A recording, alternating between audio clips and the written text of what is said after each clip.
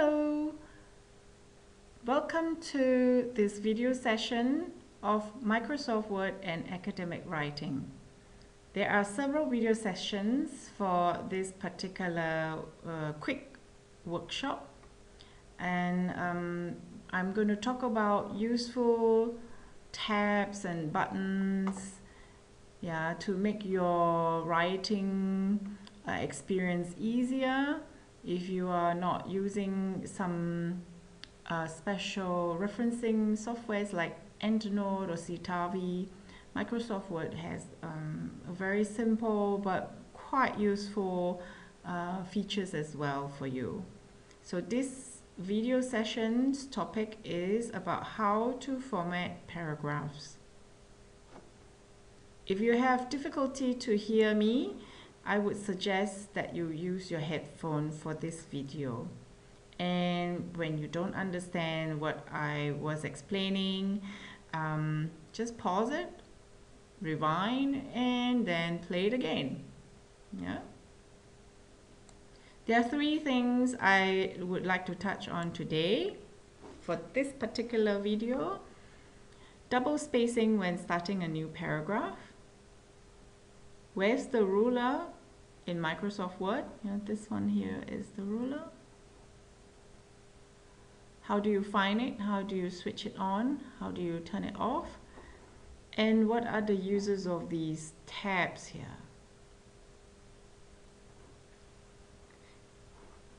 Now, here is my practice file. Now, if you don't know where to get your practice file, again, go back to Moodle, academic writing, Moodle. Here in the first topic, I have a folder saying practice files for the workshop. So click on it, and that's the file. Okay, so let me go back to the practice file, and we will start with formatting your paragraph. As you know, there are two paragraph style.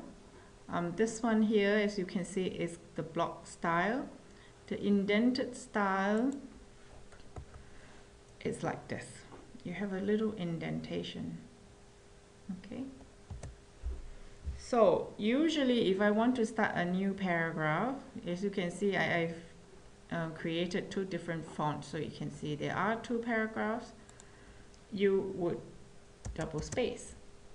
Click, tap the enter key twice, and then you can see that it's very clearly there are two paragraphs.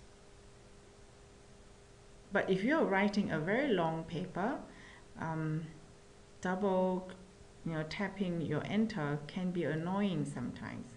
So you can program Microsoft Word, and tell this software, every time I press the enter key, please double space it for me. So let me go back. Now there are some people who are using the indented style. So when you are using the indented style, sometimes you don't need to have a double space. Because of the indentation, paragraphs can be seen quite clearly. But some students like to double space as well, so it looks neater and nice. However, when you are using the block style, it is sometimes very difficult to see the paragraphs unless the reader has to check this end bit to know that's the beginning. So it is always better to double space it. So if I were to start a new paragraph at the moment without programming my software, without telling Microsoft Word what to do, I have to tap my enter key twice. So how do I make my life a little easier? First, you make sure you are in the home tab. There are lots of tabs here. In the German Microsoft, it's called Start. In the English one, it's called Home. And then you can see there are lots of categories. Now this category called paragraph or Absatz You can see there's some buttons, but you can see here there's another button, and once you graze your mouse cursor over it, it suggests that when you click here, this window will open. So please click. There you have it. Here's an example what will happen to your paragraph. Yeah, so everything is 0. The most important thing is this section called Abstand. I don't know what's it called in English, but the layout of the window is the same. You want to go to this for or before, I presume. At the moment it's 0. Now if you click the bottom button here, something will happen here in the preview. Yeah, let's have a look. Look, it's double spaced. And if I do 0 again, it goes back. So you want this to be auto, in auto format. Okay, so you tell Microsoft Word, please do it automatically. Click OK. Nothing happened yet. So click here. So this is where I want my new paragraph, and you will hear me tapping this enter key, and you will see what happened. There, automatically, you know, double space is created in one single enter tap. So that's the first thing I like to show you today. The second thing now is the ruler. As you can see, I already have the ruler. Let me make it closer so you can see it better. So you can see there's the ruler there. I don't know how well you know where how to use this. I'm sure some of you are wondering, I don't have one on my Microsoft Word. So how do you find it?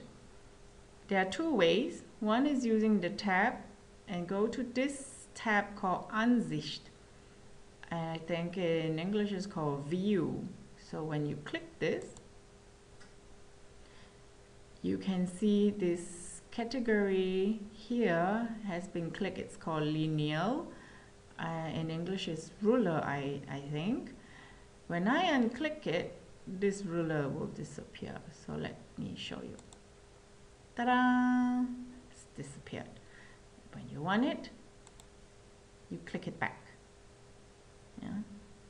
There's also a shortcut. Now you can see there's some funny buttons here, and you can see this button here right at the top. When you graze your mouse over it, it says lineal, means ruler. So when you click this once, it disappears. Click it again, it appears. So this is how you find your ruler. Okay? So the third thing I would like to show you now are the ruler tabs. There are 3 buttons here. If you graze your mouse over it, it will have a name. In German, the first top button is called Erstzeileneinzug. It's the first line indentation. The second one, Hängender Einzug. I think it means the rest of the lines indentation. And the rectangular button is called Linker Einzug, means it links everything, and you can move all of them in that particular paragraph or highlighted section, you know, together. So let me show you how it works. Let me have my cursor here, and I'm going to do an indentation to 1 centimeter.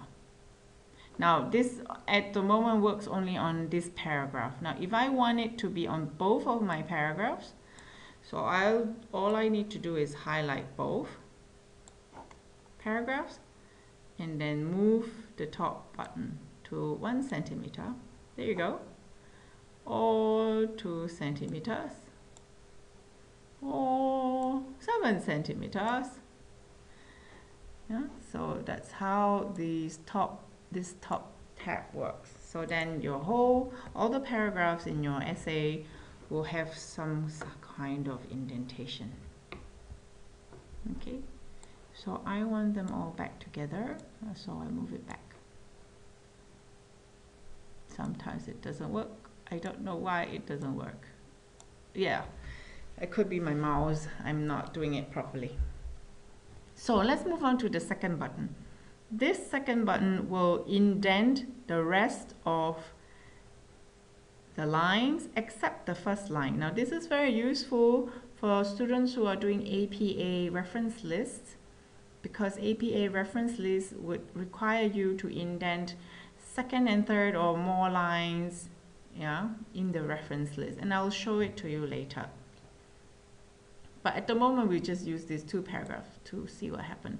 So once you moved it, you can see, yeah, the first line stays where it's supposed to stay, and then the rest of the lines moved. You can play around with it to see how it goes, and then you move it back. Yeah? And the last button, this Linker Einzug, link everything, and can be moved like this. Okay, so play around with it and you'll be, familiar with the usage. So how do you use this in your academic writing? One, of course, or highlighting all the paragraphs if you want to do some sort of indentation. It's still not working. Yeah, there you go. Okay, so if you go to the next page in your practice file, I have a sample reference list. And in this sample reference list, I am pretending that I am using APA, yeah, style, and all the second line should be indented. So in the past, you will probably do something like, I don't know, you find a way to do it. And imagine if you have a huge reference list, you'll be so tired of clicking the space button. So this is a very useful button, this bottom button. Let me highlight everything, and then I click on the bottom button to 1.5 centimeter. All of them. No, that's because I moved it very funnily just now, so it's not working. Ah, there it is. It's working now. You just have to play around with it when something sometimes doesn't work. Then it will work. I'm not an expert in Microsoft Word, but I just know I need to know what buttons are useful for my writing, so I'm sharing this with you. So this is one usefulness for this bottom button for reference list. Now occasionally when you're writing your paper, you will also do some quoting. Now short quotes have, very easy rules. Longer quotes have different rules. Now this sample here is the Oxford style long quotation. That's why they have this quotation marks. Now in Harvard and APA it doesn't have it, but this is not the reason. I'm not here to show you the differences of different style quotation. I'm here to show you how to use this button. With long quotations, most of the time the referencing style will ask you to indent, indent the whole thing. So that's when you need to highlight everything.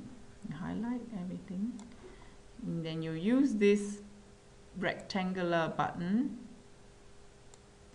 to indent your long quotes. So depending on the referencing style, sometimes they ask for 1 centimeter, sometimes they ask for 2, and sometimes I feel like, it's a little bit too much on the right, and here you go, there's another tab. You can move it a little bit, change it a little bit, to make it look really nice and neat. So there you have it. The 3 usage of these buttons, So now you know how to do double spacing with your paragraph. Just program Microsoft and say, whenever I type enter, please double space it for me automatically. and you know how to find your ruler, and you know how to use the ruler tabs. Yeah. All you need to do is practice, and you'll be fine, and you know how these little things help your academic writing experiences easier. So watch out for my next video session soon, and have a nice day. Bye bye.